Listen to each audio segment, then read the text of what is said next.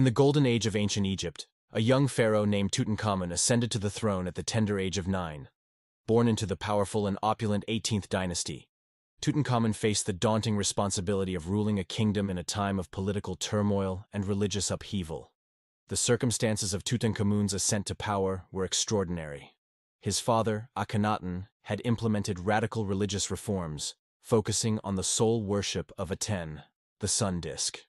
This shift caused widespread dissent among the religious and political elite, and upon Akhenaten's death, the young Tutankhamun was tasked with restoring Egypt to its traditional polytheistic practices.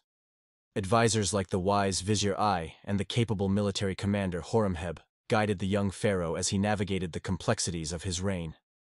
Tutankhamun's rule marked a return to the ancient gods, reinstating traditional religious practices and attempting to mend the fractures left by Akhenaten's reforms. While Tutankhamun's political decisions were significant, it was the discovery of his tomb in the Valley of the Kings that would etch his name into history. The year was 1922, and British archaeologist Howard Carter, alongside financier Lord Carnarvon, uncovered the burial chamber of Tutankhamun, a treasure trove of unimaginable riches. The innermost sanctuary of the tomb held a magnificent golden sarcophagus, adorned with intricate carvings and hieroglyphs, enclosing the mummified remains of the young pharaoh. Tutankhamun's visage, immortalized in a golden death mask, gazed stoically into the afterlife. The tomb itself housed a vast array of treasures, from ornate furniture and chariots to exquisite jewelry, all carefully arranged to accompany the young king on his journey to the underworld. As the world marveled at the opulence of Tutankhamun's burial chamber, speculation arose about the mysterious circumstances surrounding his death. While some theories suggested foul play or illness, modern examinations of his mummy have indicated that he likely succumbed to complications from a leg fracture, exacerbated by malaria, and a severe bout of gangrene. Tutankhamun's legacy extends beyond his untimely death.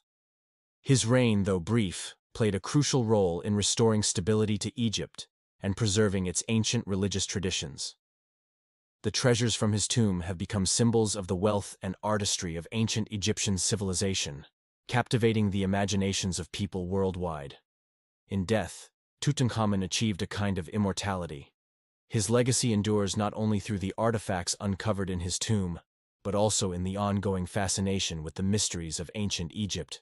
The story of Tutankhamun, the boy king who ruled amidst turbulent times, remains an enduring chapter in the annals of history, a testament to the richness and complexity of one of the world's greatest civilizations. This was Inspirational Stories. Thank you for watching. Please remember to like and subscribe. Have a nice day.